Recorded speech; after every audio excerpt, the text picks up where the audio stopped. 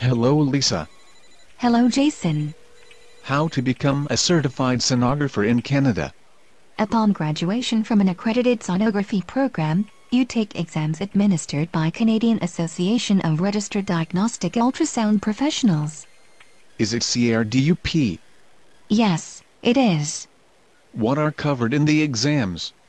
Obstetrics and gynecological sonography, abdominal sonography, and a section on superficial structures, the musculoskeletal system and the vascular system.